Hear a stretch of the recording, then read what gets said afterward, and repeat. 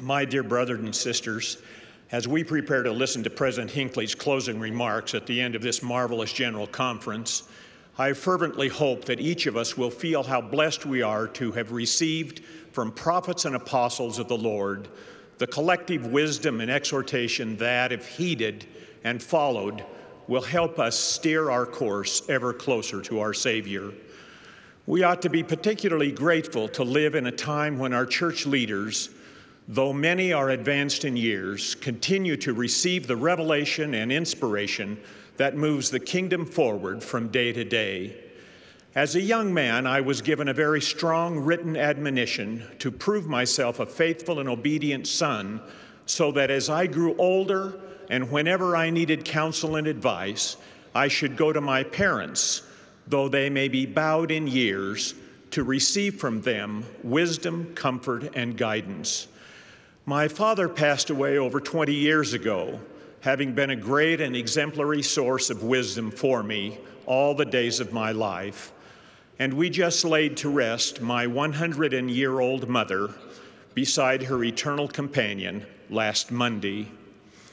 In her 100th year, she affirmed her lifelong testimony in these words: "The gospel is a way of life.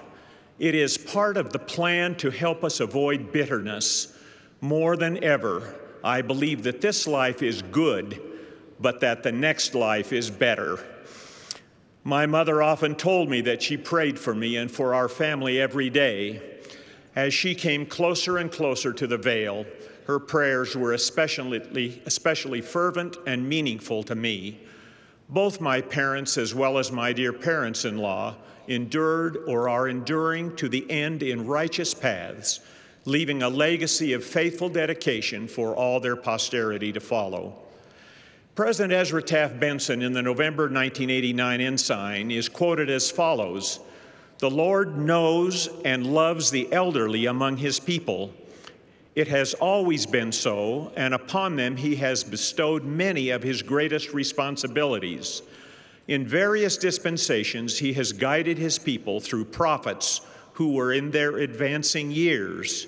He has needed the wisdom and experience of age, the inspired direction from those with long years of proven faithfulness to his gospel." These thoughts have caused me to reflect on the great sermons, blessings, testimonies, and admonitions that prophets and apostles throughout the ages have left, especially as they felt themselves waxing old or preparing to go down to the dust. Some of these parting passages are among our most noteworthy and quoted scriptures. For instance, in Moses 6:57, Enoch states unequivocally, "Wherefore teach it unto your children, that all men everywhere must repent, or they can in no wise inherit the kingdom of God. For no unclean thing can dwell in his presence." These basic principles of the gospel were being taught from the time of Adam and Eve, passed down from generation to generation, as the scriptures attest, time and time again. Joseph, who was sold into Egypt, left these words of counsel with the people of Israel: "I die, and God will surely visit you and bring you out of this land unto the land which he sware to Abraham, to Isaac, and to Jacob." Generations later, as fulfillment of Joseph's prophecy was about to be realized, Moses left his blessings with all the tribes of Israel and passed the mantle of leadership to Joshua, who led the people back into the promised land. As he was approaching his final days, Joshua left the immortal words, "Choose you this day whom ye will serve, but as for me and my house, we will serve the Lord." Later prophets, such as Jeremiah, Isaiah, Malachi, left equally indelible testimonies throughout their ministries, prophesying of the coming Messiah and his infinite atonement. We find a similar pattern throughout the Book of Mormon, in the emphasis given to the final addresses of Nephi, Jacob, and King Benjamin, whose mighty discourse changed the hearts of an entire nation, not to mention the masterful words of Abinadi, who boldly spoke, knowing full well that his days were numbered. Teach them that redemption cometh through Christ the Lord, who is the very eternal Father. The list continues with Alma and his son Alma, also Helaman, the son of Helaman, who gave such priceless advice to his sons. And now, my sons, remember that it is upon the rock of our Redeemer, who is Christ, the Son of God, that ye must build your foundation, which is a sure foundation, a foundation upon whereon if men build, they cannot fail. These and other Book of Mormon prophets, including Mormon himself, wrote for our day, knowing that we would need their knowledge and wisdom to aid us in these perilous times. The Book of Mormon itself ends with the incomparable charge of Moroni, the son of Mormon, who tells us, "Yea, come unto Christ and be perfected in him, and deny yourselves of all ungodliness. And if ye shall deny yourselves of all ungodliness, and love God with all your might, mind, and strength, then is his grace sufficient for you." We have similar last testimonies in the New Testament, such as Paul's grand statement, "I have fought a good fight, I have finished my course, I have kept the faith," attesting to his having endured to the end.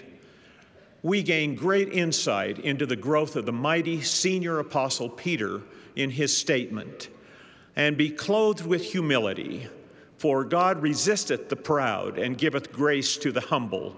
Humble yourselves, therefore, under the mighty hand of God, that he may exalt you in due time." And certainly the greatest personage of all time to learn from is the risen Lord himself, as he charged his apostles and followers to "Go ye therefore and teach all nations, baptizing them in the name of the Father and of the Son and of the Holy Ghost, teaching them to observe all things whatsoever I have commanded you. And lo, I am with you always, even unto the end of the world."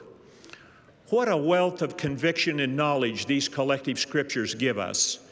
Can we find common inspirational threads running through each of them? I believe they are easily recognizable. That Christ, the Son of God, lives and is our Redeemer and Savior. That we should follow him and show our love for him by remembering him and humbly keeping his commandments. That through his atonement we are able to repent and be cleansed. That we are his covenant people and should always keep the covenants that we have entered into. That we need to spread his gospel throughout the world. That we should have faith, repent, be baptized, and receive the Holy Ghost and endure to the end. In our dispensation, modern-day prophets of the Restoration reiterate time and again these same principles. In the teaching of John Taylor, we learn that as the Son of Man, he endured all that it was possible for flesh and blood to endure. As the Son of God, he triumphed over all and forever ascended to the right hand of God. One of my favorites from President Spencer W. Kimball, "To the testimonies of these mighty men and apostles of old, our brethren in the ministry of the same Master, I add my own testimony. I know that Jesus Christ is the Son of the living God, and that he was crucified for the sins of the world. He is my friend, my Savior, my Lord, my God. With all my heart, I pray that the saints may gain an eternal inheritance with him in celestial glory." Our prophet today, President Gordon B. Hinckley, continues to lead us with his powerful convictions. As he declared in a recent state conference address, "I have a testimony, real, burning, and vital, of the truth of this work. I know that God, our eternal Father, lives, and that Jesus is the Christ, my Savior and my Redeemer. It is he who stands at the head of this church. All I desire is that I go forward with this work as he would have it go forward." Summarizing the testimonies of all the ancient and modern-day apostles and prophets, we have the immortal words of the prophet Joseph Smith, who declared, "And now, after the many testimonies which have been given of him, this is the testimony last of all which we give of him, that he lives. For we saw him, even on the right hand of God. And we heard the voice bearing record that he is the only begotten of the Father. I wish to add my own humble affirmation of the truthfulness of the aforementioned testimonies. I know that our Heavenly Father lives, that he is literally the Father of our spirits, and that Jesus Christ is our Savior, our Redeemer, our Lord, and as we obey his commandments, our friend. As we study the Scriptures, may we have added insights into and greater appreciation for the power of testimony, as it is borne by those of great wisdom and advanced age. It is my prayer, this is my prayer, and I say so in the name of Jesus Christ. Amen.